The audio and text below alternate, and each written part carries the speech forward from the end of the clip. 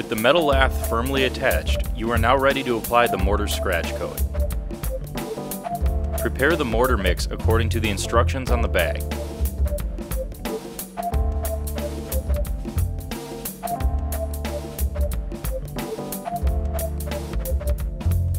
Add water gradually until you reach a mix consistent with a thick pancake mix.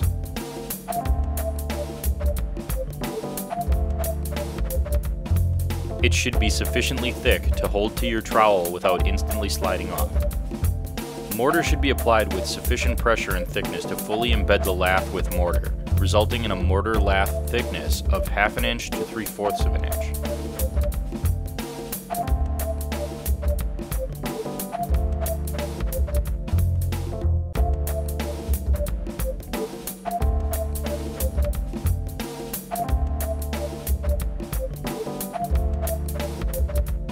Once the mortar is thumbprint hard, scratch or score the surface horizontally with a stiff brush to create a mortar scratch coat. The rough texture will help ensure a good bond with the stone.